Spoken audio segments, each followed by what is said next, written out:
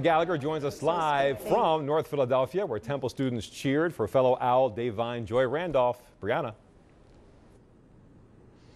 Hey, Walter. Well, it truly has been an exciting night for Philadelphia. We stopped by multiple Oscar watch parties, and Philly really does show up. And the Oscar goes to... The stage is set in Philadelphia. The red carpet freshly rolled out, glasses full of champagne. It's time to get ready for the Oscars. There's food, there's drinks, there's the Oscars on the biggest screen in the city.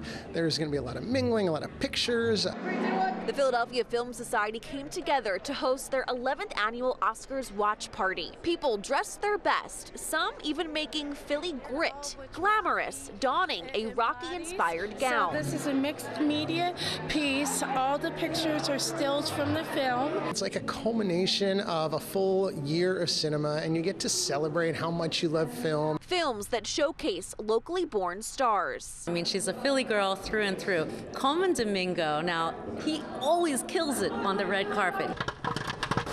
Locals and Temple University alumni, students held an Oscars watch party on Temple's campus in support. We're super excited that 2 of our alums are nominated for Academy Awards. Oscar goes to Davine.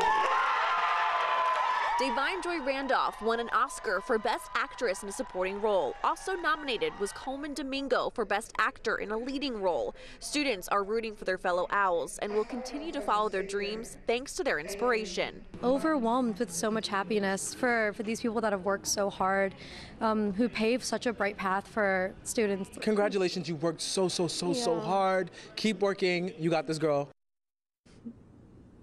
So incredible. It really was a big night for Philadelphia at the Oscars. Congratulations to all of the winners. We're live in North Philadelphia. Brianna Gallagher, Channel 6 Action News. Walter. Good stuff. Thank you, Brianna.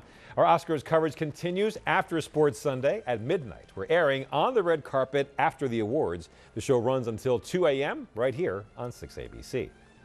Turning